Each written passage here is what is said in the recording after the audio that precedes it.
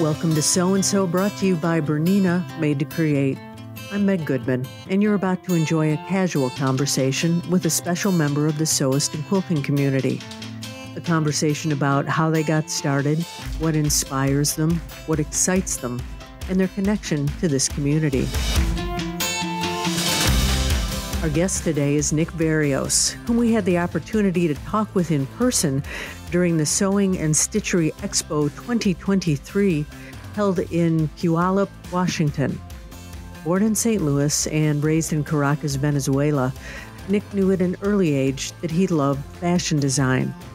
Moving back to the States when he was 10, Nick attended high school in San Francisco and graduated from the Fashion Institute of Design and Merchandising.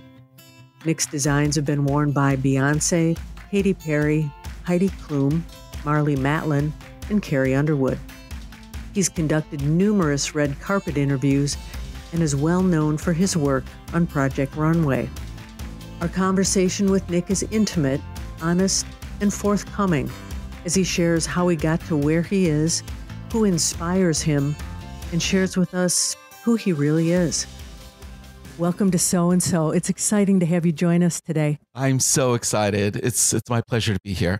And we are at the Stitchery and Sewing Expo in Puyallup, Washington. Oh my God. I'm so happy to be here because I get to layer the weather. I love it. It's like natural air conditioning.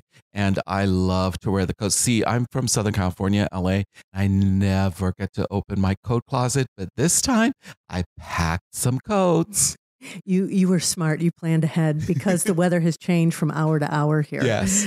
Now, we have a lot to talk about. You are a busy human being. You do Project Runway. You do red carpet work. You are a designer. Let's wind the clock back. How did all of this start for you? Oh my goodness. You know, I love this. It's the Sew and Sew podcast, and I love to sew. But originally how it all started for me is I always loved to draw. So drawing for me was my passion. As a little boy, I just always drew. I grew up in South America, in Venezuela. My dad was a diplomat. He worked for the State Department, and he was based in Caracas. And my mom was a diplomat's wife. And so they would always go to the diplomatic parties. I'm going to age myself. This is the 70s. And so I always say my mom was J-Lo before J-Lo. And so she was always wearing the, chiffon caftans and the big bouffant and the turquoise earrings. And I would always, before they went to the parties, I would always be drawing them and their outfits while I was on the floor, just drawing them. And so that's what I would draw. And I was just a weird boy because I wouldn't necessarily be drawing airplanes or like something of that sort. It would always come out as women in dresses. You were a designer before you even knew you were a designer, right? I didn't even know. That didn't come to effect. It's just like I just like to draw, and I just like to draw fashion. And to this day, my mom still has all my notebooks from all those early That's special. Days. So it was always special, and that continued on. We moved to the States, and I just continued to draw. And for me, it was sort of it was my hobby. It was it was a way for me to just go into another world from high school, because I felt odd, as a kid, because I loved, drawing women in fashion and not doing what normal guys would want to do. And so then I would always go home and just go into my own little world and pretend I was a fashion designer, and I would draw collections. Wow. And my mom, God bless the moms. Let me just say it right now. I love the moms. She supported this quote unquote hobby of mine because there would always be a new drawing book. There would always be like new Prismacolor pencils.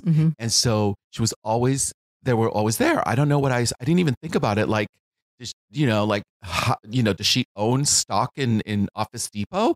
Or, she should have. Or she should have. But it was always there. And of course, later on in the years and when I became successful, it's like my mother says, she just knew that she was there just planting the seed. Who was your mentor? Oh my God, my mentor. I have to say, once I got to fashion school and attending college, I think that my mentor really was the director of the fashion program, because I think she really saw in me a lot of potential, and really sort of nurtured that. So for sure, her name is Mary Stevens. She passed away a while back, but yeah, she was my mentor, and in fact, she hand knitted me some gorgeous long wool scarves, hand knit, and I brought one of them with me on this trip. Oh, that's awesome. That's very special. Yeah. Now, you were saying when you became a success, when was that moment? When did you know that you were a success? What did that look like for you? Oh, that's a very good question. I think one of the main moments was when I've been working very hard in the industry. After I graduating from fashion school, I actually went to UCLA first and studied political science because I thought I could be a fashionable diplomat, and I thought it would be a more I would say better job to say, especially to my dad, my Greek dad, like, oh, I'm going to become a diplomat just like him, as opposed to like, your one and only son wants to be a fashion designer. So I went to UCLA. And then I went to fashion school, and then worked probably, I would say, a little over 10 years in the industry, doing all the jobs that you're supposed to do, internships, assistant designer, and even in all the jobs, I would come home and I would sew, and I would make my own, like not my own, but I would make dresses and things like designs. I would pretend like I had my own line. Nice. And by the 10th year, obviously, I accrued about 30 garments. So one big store from New York, Henri Bendel, came out to Los Angeles looking for new talent. And I lied. Now, I am not telling people to do this, so please don't do this. I lied to my boss, who I worked with in the design company, and said I had a dentist appointment.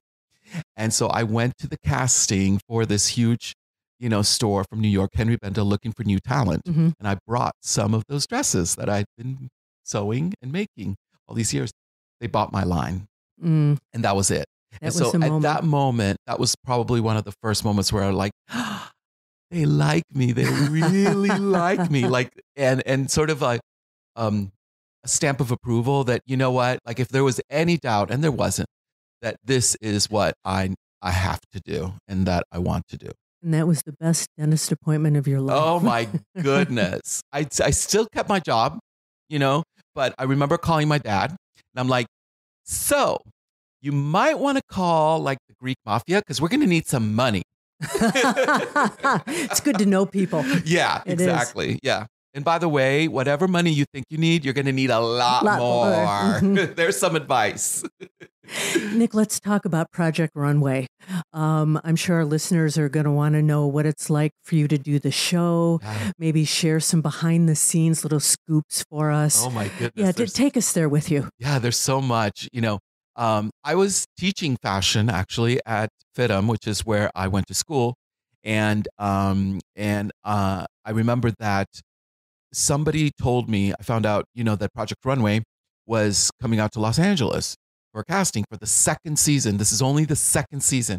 And I remember watching the first season thinking, okay, this is good. They're really showing, how things are done, because this is, if you think back, again, I'm aging myself, 2005. This is really the beginning of reality shows. We're talking real world. And so most people would, if you think of reality shows, you think drama, crying, crazy, hot tub, drunk. So when I remember that I heard, oh, they're doing a reality show about fashion, all I kept thinking is crazy, drunk, hot tub. I'm like, wait a minute. But then when I watched it with Tim Gunn, I saw that it was the real thing. And but not many people watched it. And so, but then I went to the casting, and I decided if I'm going to do this, I called one of my friends who was a model, and I had already had my line. So I already, I think, with my partner, David, and we were in about 150 stores all over the country and the world already. But of course, we were still struggling, business. And I called one of my models. And I said, you have to come with me. And she showed up at my door at 8 a.m. and she put on one of my dresses. And then I brought some of my gowns and dresses, my line. And then we went straight to the casting. There was a long line. It was at the Standard Hotel of about 200 people. And by the way, my model, 6'2", 6 foot tall, African American. She looked like she came out of Somalia, so just Amazonian gorgeous. Somebody stopped her and said, "Excuse me, who are you? Are you the designer?" She goes, "No, no, no, no, no, it's him." I was sort of hiding behind her. We were pulled to the front because of her. And she had on one of your creations. And she had one of my, yes. And by the way, I gave her a day outfit because it was 8 a.m, kids, okay? But this is when you, no shoulda, woulda, coulda moment. Second no shoulda, woulda, coulda moment. When we got to go upstairs to the antechamber before going to see the judges, she took her clothes off naked, stripped naked, and put on a bias cut silk charmeuse gown from head to toe. And she was like, and I said, Amara, that's her name. I said, "What are you doing?" She goes, "You only have one moment, honey." And that was it. She told you. She did. She told me, she schooled me. We went in, I did my thing, showed my gowns, and Tim Gunn looked at me. The next thing I know, he said, "You're in. We love you." And that was it. To cut a long story short, did the show. I had a wonderful time. It was a blur. I think we filmed for maybe 5-6 weeks. We filmed in New York. And again, this is the second season, guys. So it was very the beginning of reality shows. Nobody even knew who we were. I remember we were filming at Parsons, and we would walk from Parsons to Mood, go through Times Square area, the Garment Center area. And nobody knew who Tim Gunn was still. They didn't know who we were. People, tourists would be like, "What are you guys filming?" And we would be like, "A commercial." So things changed drastically when, of course, after our season, the show really took off. Many seasons later, I heard they were putting the designers in vans, blacked out vans. Tim Gunn couldn't go anywhere. It was a scene, but for us, it was, it wasn't that crazy. But I had a blast, and, I ended up 5th. But I felt like I won the show because of what came afterwards. I didn't realize how crazy the effect of the show, the effect of TV. And to be honest, I was rather naive, which is a wonderful thing. When I did the show, I wanted to take our business to a bigger, higher level. I wanted women to buy more of our dresses. I wanted more, maybe a backer would come up, something like that would happen. Not necessarily did any of that happen, but it was funny. Immediately, we started getting so many calls. I started getting so many calls, and the Bravo Network, NBC Universal started reaching out so much to me, said, "Nick," I said, "Yes, people want you for this. They want you for this. They want you for this." I'm like, "Don't they want to buy my dresses?" They're like, "No, but they're going to send you to Italy to cover the Torino Olympics and talk about figure skating. And it's all paid for. And they're paying you a fee." And I said, "Done." But it was when over can you go? and over and over again. And I didn't realize that it was a great way to showcase who I am, my name. And then in the end, that also helped me and our brand and actually get me additional clothing lines as well. But it was a funny thing. I didn't do the show to be on TV and be a red carpet commentator, but that came sort of as a result of being on the show and, being an educator, being a designer, knowing about fashion. And I guess, as you can kind of tell, I like to talk. You've got great stories. Now, you just said something. You said you're able to showcase who you are. Yes. Who are you? Oh, my goodness. I am a passionate person above all. I think being half Greek and half Latino, I'm all that. I always say I'm not a 10, I'm a 12. There's no warm button. It's pretty much hot all the time. I'm passionate about everything. I give 110%, and I'm real. And, I feel that's how I am as a person. And in terms of like my clothing line and how I want to dress women, I want women to live themselves to the fullest extent, so they can give their 110% and they can show their passion through the fashion. Hello, Sewing Bees. It's Sue Very Pruitt from Suki Sews. You know that dream studio you have in your head with every machine, notion, and accessory you want? We've all got one, and I just designed mine at BerninaSweepstakes.com. And you can design your own too, and then win it. I just had to have space for all my machines, the ones I already owned and the ones I wanted to add to my studio. Make sure you're in to win Bernina's Dream Studio $100,000 giveaway. Design your own dream studio at BerninaSweepstakes.com. Dream it, design it, win it. You were talking about some of the spoils of your victories, and one of those is you've had gowns worn by Beyonce, Katy Perry, Heidi Klum, Carrie Underwood. You've been featured at the Oscars, Golden Globes, Emmys, Grammys, SAG Awards. Yeah. That's quite a list. Yes. What's it like to work with A-list celebrities? Oh, it's you know, I'm very honored, privileged, and humbled by all that. And again, you know, we were doing our line for years and carried in all these stores, and the celebrities didn't come until Project Runway. You know, and that was another sort of byproduct of that. And it was really great. It's nerve-wracking when you hear, when the stylists, you know, they hear about you, they contact you and they said, we want to pull some dresses. And then they said, we're the stylist for Katy Perry. And you're like, oh my God, oh my God, oh my God. Or, you know, or an actress and she's going to the Oscars and we're like, oh my God, oh my God.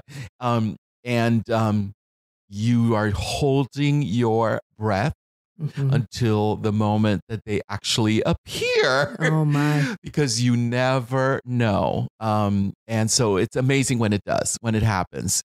It's a great bonus for obviously for your company, for press, you know, for telling people that you've dressed these celebrities. It's wonderful. And, you know, I have to say as a designer, also it helps for myself because a lot of stylists may not, now they're getting a little better in terms of having their own tailors and seamstresses or sewers. But since, you know, David and I both know how to sew and we know how to fit and we know how to tailor, that a lot of times we're like a one-stop shop. We're like, you know, the stylist would then come back and said, yes, Katy Perry wants to wear this, but can you take this in? Can you do this? Can you do? And I'm like, yeah, done. Come back tomorrow, you know? And so that's a bonus of being a designer. By the way, so listen to that, kids. So if you go to fashion school, learn how to sew. And it also helps if you like get a Bernina machine before going to fashion school, because then like you are like 10 steps ahead, by the way. Yeah, so that helped a lot. But dressing celebrities was quite great. And then in fact, because of that, I was able to get a line on QVC and HSN. So then we went from the high to the, you know, I want to say high-low. It's not high-low, but reaching, you know, you have the red carpet, but then reaching the real women, you know, the mass market. And so I especially loved that part. But again, it wouldn't have happened unless it, you know, my brand, my name had an, you know, established sort of, you know, celebrity quotient to it. You know, they said celebrity designer, you know, and you're like, that's I'm me. like, I guess that's me. Yeah. You know what's special, Nick, is it seems like this never gets old for you. You don't take it for granted. There's a wonder in your voice when all of this stuff continues to happen for you. Yeah, it's true. You know, again, you know, the whole time after I graduated from design school and I worked so much, I immediately went to work because I didn't know what else to do. And I also I needed to pay the rent. And you know, and pay back my parents for helping me out with helping with college. And the Greek mafia yeah, that helped you out, Greek, right? Oh, then the Greek mafia part. Right. Yeah. Oh my gosh. And so then really I'm kidding about the Greek mafia. So then yeah, so I worked really hard, and I remember for a while then I always felt like, you know, when am I going to get the good luck tickets? Because I saw around me a lot of other sort of friends and people like get up in the design world, like become like designer here or end up in Italy or and I was still like just sort of working my little butt off, you know? And this is before again the Henri Bendel story. So I just felt like, oh, you know, where's this gonna lead? Sure. And I think that still is with me, that sort of mentality to work hard. And I always say now that because of what's happened to me and all these things, Project Runway, the celebrity dressing, our line, the successes, all that, that I finally got the good luck ticket. You know, like I always felt like, you know, when God was giving out the good luck ticket, I must have been in the bathroom in the bar. Like, where was I? But you got yours. I got mine. Yeah. Nick, what inspires you? Oh my gosh, what inspired life, Mm-hmm. travel. I'm sure that something from this trip here in Washington is going to inspire me. The quilting, the prints, the fabrics, something is going to, I'm always inspired. I think, yeah, definitely, I think fashion, fabric, strong, powerful women, strong, powerful human beings, architecture, um, yeah, all of that is really inspiring me. Get out, guys, get out and be inspired, you know, and find moments, you know, find in this, I tell this especially to our design students, you have to find your voice. Mm-hmm. And a lot of times, you know, they just don't know it, you know, and find inspiration. You know, they always talk about, oh, I'm inspired by this, I'm inspired by that. You know, I said, you know, you tell me about that bench that you used to sit on when you were 8 under that tree and draw. Mm-hmm. And if you didn't, make it up. But give me that moment. You know, it's my moment of when I was a little boy drawing on the floor in Caracas, drawing my mom. Like, and I know that every kid, every person, every aspiring designer, sewer, you have those moments, and find it, because you'll always go back to that moment. And I think to this day, I'm still that little boy laying on the cold floor in Caracas, Venezuela, drawing my mom. God bless her. She's 88 and she's in Fort Lauderdale, and she is still with me, and she is still sending me those damn notebooks of my perfect, not cute sketches when I was 4. Like, she just keeps finding them and finding them. Nothing like a mom. Nothing like a mom. And, you know, now that we have social media and Instagram, I guess I'm going to have to start posting them sketches. We'll look forward to that. So you mentioned that we're in Washington, and we're here for the Sewing and Stitchery Expo. For those who couldn't be here to see this, what are you experiencing? Oh, it is, oh my God, it's eye candy, I guess, is 2 words that I would say. You know, Joe Vicarelli from French European would always say for years, Nick, you got to come out. Nick, you got to come out. And I was like, yeah, okay, I'll try. And he's like, no, it's crazy. I have to say that he did not describe it enough. You know, you walk in and it's just, I mean, especially if you love to sew, if you love quilting, if you love fabrics. I love, you know, as a designer, fabrics are so inspiring, obviously, and love to sew. We still to this day, we're doing some a little inside dish. We're actually doing some dresses, some gowns for the Oscars, and both David and myself, I'm making the pattern, cutting the dress, and David is sewing them. So yes, we still make, sew, create our own gowns, especially when we can. You know, when we love, I do all the muslins, so we still do that. And so coming here to the Sewing and Stitchery Expo to see the fabrics, to see just everything. I mean, I'm not a quilter myself, but it's just fascinating. I mean, every other booth, I'm like, oh my God, what's that? Oh my God, what's that? Oh my God, what's that? And it's just like, it seems like thousands and thousands of people. You know, it's pretty incredible. It really is. So to me, it's been great to see this. Yeah, for sure. Like I said, if you love all that, it is definitely your tribe right here.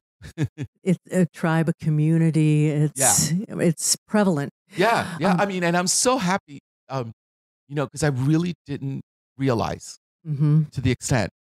And again, coming from the point of view of a sewer, how naive was I? I didn't realize that there was this whole big tribe. You know, I just thought it was sort of like just us, and we were sort of like hiding, just sewing away. But we're here, and we're, you know, and sort of just like it feels like a nice, like I keep saying, like a tribe, like a family here. Yeah. And you're part of that family. Oh my gosh. I wish. I wish. It's exciting. I've already bought so much stuff here, so I'm going to have to keep my wallet in my bag because it can get a little scary here with the fabrics.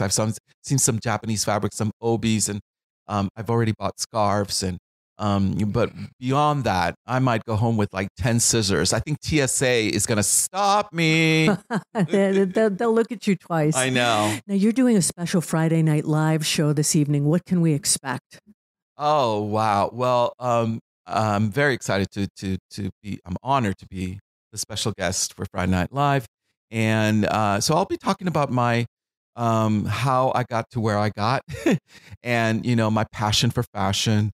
And how I started loving fashion and how I got to be a fashion designer, the path that I went through, and sort of giving my no shoulda, woulda, coulda, tidbits and advice, and talking about the red carpet, obviously talking about Project Runway, giving a little inside dish. Now I'm a consulting producer for the show, so I'm behind the scenes, which is a whole other can of worms. So, when all of a sudden I get a call in my ear that the serger broke, guess who has to step in? And, maybe several seasons ago, I didn't know how to rethread a serger. And now I kind of can, but oh Lordy. And so I'm going to be talking about that. But then also we have to put some Swarovski crystals on the event. So we've brought about 10 of our one-of-a-kind custom Nikolaiki red carpet gowns for the show. And in fact, some of them have been worn by a celebrity. So you might see a dress worn by the one and only Katy Perry. Nice. Nikolaiki. Yes. You mentioned that. Tell us about that. Nikolaiki. So when I said, when Henri Bendel came and they wanted to know what was the name of our brand. And so I had to come up with a label. And we had a friend that was an attorney, and then I talked to some people and they said, you should, as much as you want to name it your name, you shouldn't. There's a lot of history with designers who've had their name taken away, their label, their brand. They can't even use their name anymore. Sure. And so then I thought, oh, what's good? And I called my dad, and he said, how about Nikolaiki? I said, oh, and in case you don't know what that means, it means little Nick in Greek. That's great. And that's what my dad used to call me when I was young. And I said, Nikolaiki, that sounds exotic. I love it. I love it. It sounds European, who knows? And I said, perfect. So that's how the name of the label came about. And and that's what it means, little Nick in Greek. And so that is the name of our high-end evening gown collection. And that's perfect because that refers back to that little boy sketching under the tree. Look at you. How about, it seems perfect. Now I know why they pay you the big bucks, my dear. Now I know why too. Any experiences on the red carpet that you can share with us? Oh, wow. Experiences on the red carpet.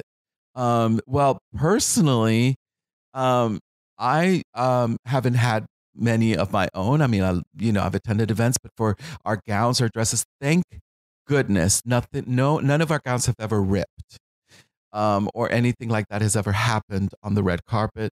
But things that you can't take care of is the wrinkling. When a star is sitting on the limousine for an hour and then they show up there's no steamer waiting for them, And so then all of a sudden the photos come up and then, you see the wrinkle and you wish they weren't there. But that's the beauty of iPhone and apps now. You can just clean out those wrinkles. That's beautiful. So I've had really, thank goodness I haven't had many negative red carpet experiences. Mostly have been positive. I always enjoy, when I do red carpet commentating, enjoy the Oscars, the Emmys. Those are always fun. I've been on the other end where I've had to interview them for the red carpet, and that is madness, guys. So I can give you inside dish. I mean, you're packed like sardines. So those reporters who are pulling the microphone on them, you are just arm to arm. There's no room, and to get their attention. And it's pretty crazy. Yeah, it's pretty crazy in those red carpet instances. Yeah, for sure. Nick, what's next for you? What's your dream? Oh my goodness. Oh, that's a great question. What's next for me? I think just keep doing what I'm doing, especially at my age. I think just, keep making gowns, dresses, keep educating. I think I'm deep down. I'm also an educator by heart. So as being the co-chair of fashion design at FITM, I sort of get to inspire the future Nicks and Nikitas and tell them, that to find their passion, to find their voice. And so for me, I think what's next is beyond the making clothes or sewing, is inspiring the next generation and in giving my passion to them. That's how I feel it wouldn't be wasted. So just giving that passion, inspiring them, pushing them, to be what they can. In this day and age, more so now, especially for the creatives, we need more voices out there. We need more creativity. The fashion world is starving for it. We hear from even companies like Adidas, like you just think of joggers and hoodies, but do you know who they hire? It's that kid who shows up with a portfolio, showing them a hoodie from here to Brooklyn. They don't want to see another basic hoodie, y'all. They don't want to see another t-shirt. Yeah. Don't draw that.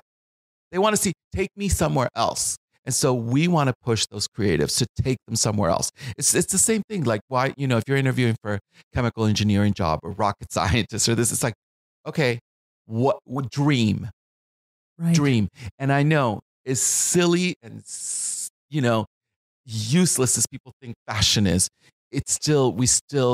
we have to take you somewhere else. We have to make you dream. Fashion is so inspiring. Clothing is so inspiring. It could transform you. It can change you. It gives you a purpose to get dressed. Obviously you need it. Otherwise we'd be naked. But you can be somebody who you want to be. You can pretend to be someone else, with clothing. And so it's just, and again, the world is starving for the creatives. So if you're a creative person out there, go knock their socks off with your creativity. Last question. Is there a question I didn't ask you that you wish I had? Wow, you're good. Oh, did you bring an umbrella to Washington? I should have. But we all have hoods on our jackets. Oh, that's true. That's true. There you go. Nick, thank you so much for joining us today. It's been a pleasure, and I can't believe it's done. Are you sure you don't want to keep me around for longer? I'm having a great time, but I know that there's a lot of places people standing behind you need to take you to. So, okay. Can you point me to a really cool Bernina sewing machine so I can make something? Absolutely. Thank you. We can do that. Thanks, Nick. Okay. Bye. Our thanks to Nick for his time and candid conversation about his truly fascinating and inspirational life, his work, and his dreams. We'll certainly be looking forward to seeing many more of his wonderful creations. And there you have it. Another story about someone just like you, someone for whom sewing is so much more than a hobby. It's a way of life. It's a connection to something bigger.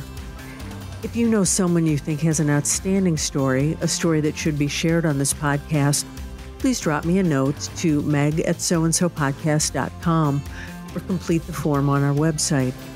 Be sure to subscribe to, review, and rate this podcast on your favorite platform, and visit our website, soandsopodcast.com, for more information about today's and all of our guests. That's SEWANDSO podcast.com. And finally, I want to thank Bernina for making this program possible. I'm Meg Goodman, and I look forward to you joining us next time on So and So.